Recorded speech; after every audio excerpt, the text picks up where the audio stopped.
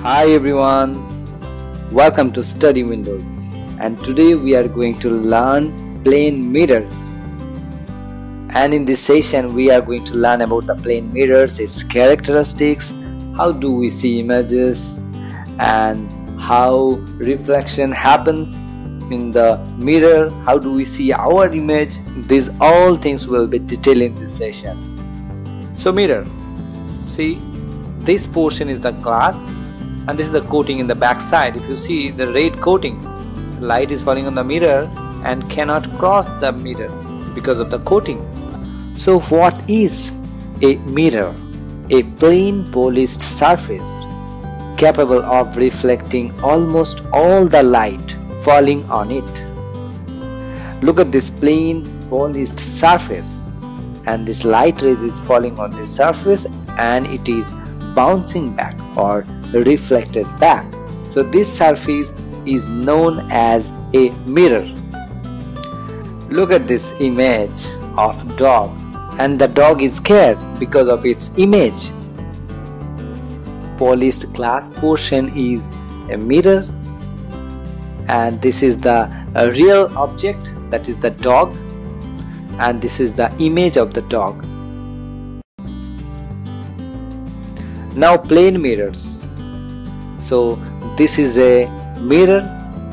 In our homes we use the mirror in our dressing table, and if you touch it you will understand this mirror is plane, and since it's a plane it is called as plane mirrors.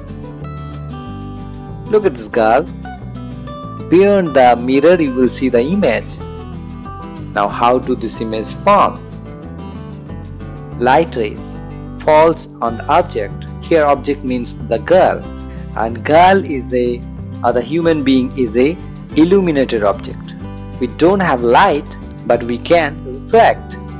Here light rays falls on the girl and it is reflected, and this reflected rays falls on the mirror and again it is reflected to the eye of the girl, and this girl sees the light is coming from the back of the mirror and the image formed.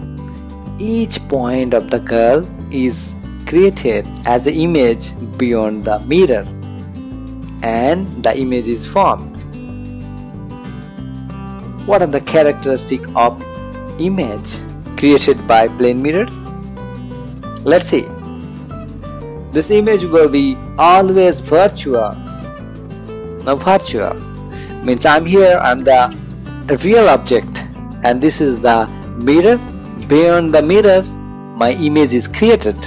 Now all the light rays are falling from the real object and it is reflected by mirror, and it comes to our eyes and we see the image. Now no light rays are coming from the image, it is coming from the mirror only. So this image is virtual. This image will be always upright or erect. Now look at the same example. So my image is not like this. It is not like upside down. So it will be always like this. So it will be upright or erect. So all the images will be upright. Image size is same as object. So size of the real object and image will be same. If your height is 5 feet, then the image also will be 5 feet. Its size, shape, weight, everything will be same. Image will be inverted type. Now inverted type means, suppose, look at this example. If you are writing F, see this real F and image will be like this. Another example, if you keep your right hand in front of a mirror, you will see in the image you are having the left hand in the same position, because there is an apparent left to right reversible in the plane mirror, and it is called lateral inversion. I can give you an example. We see the ambulance is written like this. Now why it is written?